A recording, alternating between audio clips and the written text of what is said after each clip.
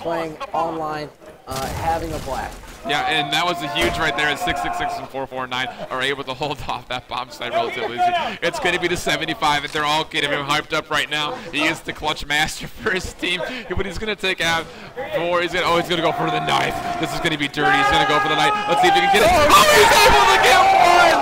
And you can see them. They're going crazy right now. And he's not saying he's done. Someone's got to step in for him, though. And he's going to get knifed back. So a good game there.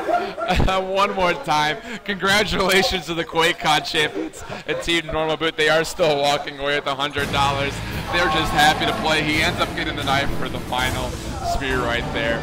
So there is the final right there. Can't come close. Living up to the name, winning that one 8-1. And we're just going to get off streaming here before we get too crazy. As he does get the knife and just scream, "Done!" I'm done. Just stood up, shook his hands, and said, "I am done. I am out of here." So yeah, good games right there. As everything does pan out, we're gonna kill this stream right now. I think we're just gonna go mute and see what we want to do with this stream. But thank you guys for tuning in. Arctic Combat. Look forward to more of their beta action coming out in the next few weeks at ac.webzen.com.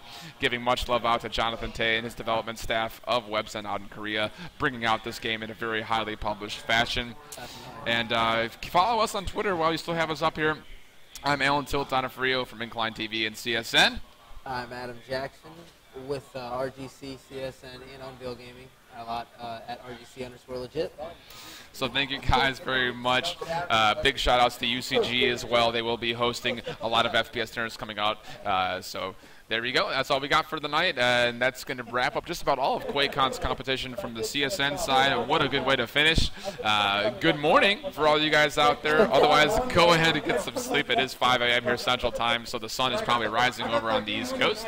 Thanks again, guys, and stay tuned with both of us for more shooter actions coming around in the competitive field of the community. Thanks again.